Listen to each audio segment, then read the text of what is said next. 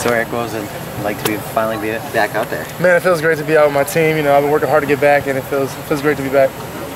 How much better did the ankle feel as soon as you got out of San Bernardino? To be honest with you, I've been just taking it easy. I've been in the training room. I got a lot of treatment in San Bernardino. That's why I travel with the team, and I've been just working, getting better, lifting weights and stuff like that. So I'm happy I'm back now. Does it feel fully healthy, or is it still kind of a process from here? You know, I'm still trying to recover a little bit more day by day, but it's getting back. It's feeling great. So what still gives you problems? I don't know. It's just ankle. I don't know. Just soreness. What's this? Back paneling or none of that. It's just a little bit soreness, a little bit of tension here and there, but it's gonna work out. It's been working out ever since I got back, and it's on the road to recovery. With the ankle procedure that you got, was that something they told you have to get, or you wanted to get that just so you knew you felt 100% afterwards? You know, I wanted to be able to play through the season without any interference, and I wanted to be there for my teammates, so I just got the surgery. Can you explain a timeline of when you injured it, when you had surgery, and when you were supposed to be back? I injured it in spring, but it was always optional. It was always my decision, and I decided to get it. And I feel great now, so I can't complain. When did you have it, the surgery? I had it about 4 weeks ago. Okay.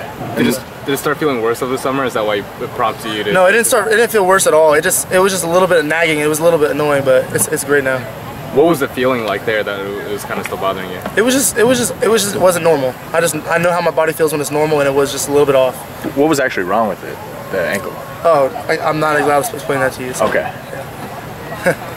Has it had any impact on your lateral movement or what you're able to do in coverage? None of that. You can watch the film.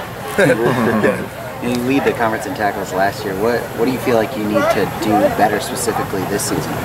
I'm going to focus on knowing my plays and getting the young guys involved. You know, we gotta get talking on defense, and I'm just going to do what I can to help the team, and I'm going to get everyone on board and get this thing going. What'd you think about the young guys while you were out? They're all playing really well. You know, I mean, they didn't miss a step when I was gone, and they're working their butts off just like I am. So.